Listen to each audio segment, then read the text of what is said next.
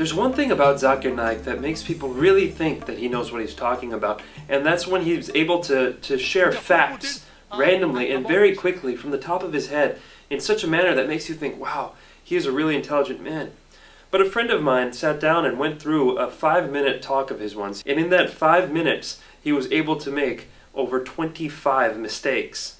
Charles Darwin went on an island by the name of Calotropis. There is no such island as the Calotropis Islands anywhere. It was actually the Galapagos Islands that Darwin visited, where he found finches. And there he found birds pecking at niches. These finches do not peck at niches, as Naik says. They lived in separate ecological niches. Depending upon the ecological niches they pecked, the beak kept on becoming long and short. The differences Darwin observed between these finches were far more than simply beak length. They included differences in color, size, mating behavior, songs, and preferred food. This observation was made in the same species, not in different species. Darwin's observations of varying beaks were made on 14 different species of finches, not just one, as Dr. Naik claims. The beak length actually did not vary within the species. Charles Darwin wrote a letter to his friend Thomas Thompson. All of Darwin's published correspondence is printed and even available electronically online, and it contains no record of anyone named Thomas Thompson. Charles Darwin himself said that there were missing links. He didn't agree with it. Darwin admitted that there were missing links, but that does not mean he disagreed with his own theory. He simply predicted where the missing links would be found. The reason is because that if you analyze the church was against science previously. The church was never against science. Almost all the great European scientists of Galileo's time, including Galileo, were devout Christians. People like Newton, Copernicus, Kepler, Boyle, Linnaeus, Pascal were all committed believers in the Bible. And you know the incidents that they sentenced Galileo to death. Galileo, a devout Catholic, was never sentenced to death. He was sentenced to life imprisonment on June 22, 1633, and then that sentence was commuted to house arrest. He died more than 8 years later on the evening of January 8, 1642, of old age. Galileo believed that his theories fit with the Bible, and he wrote a book arguing this based on early interpretations of Christians like Augustine. Naik goes on to make the same false statement 2 more times, but let's only count it as one factual error. So all the scientists, most of them, they support the theory because it went against the Bible, not because it was true. Actually, most scientists did not support Darwin's theory for many years, and most of these same scientists revered the Bible.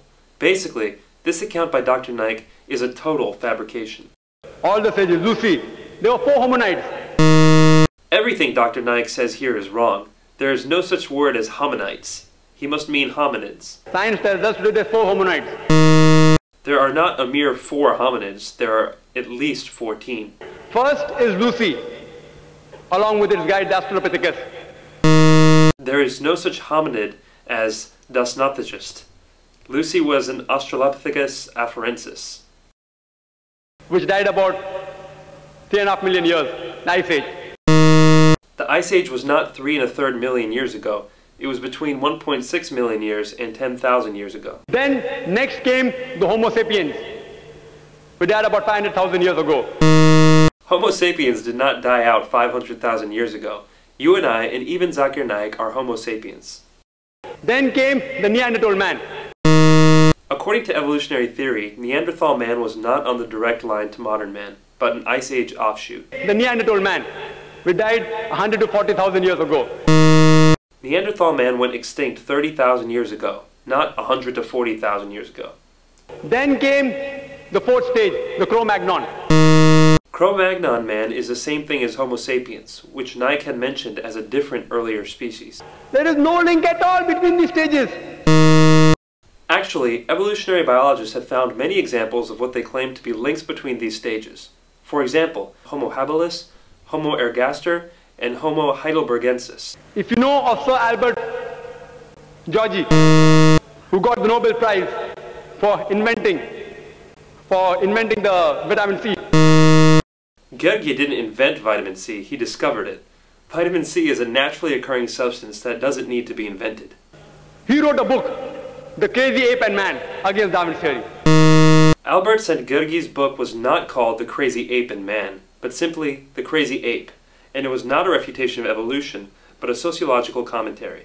If you know about Rupert Stalbert, this person wrote a new theory of evolution against Darwin's theory. Who is Rupert Stalbert? I can find no trace of anybody with that name. From the apes. If you know of Sir Frank Salisbury, he was a biologist. Naik quotes one unknown person after another. Who is Sir Frank Salisbury?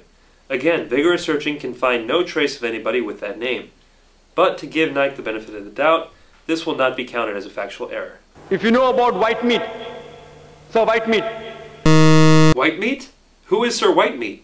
For the fourth time, no trace can be found of anybody with this name. At lower levels, an amoeba, at lower species level, amoeba can change to paramecia.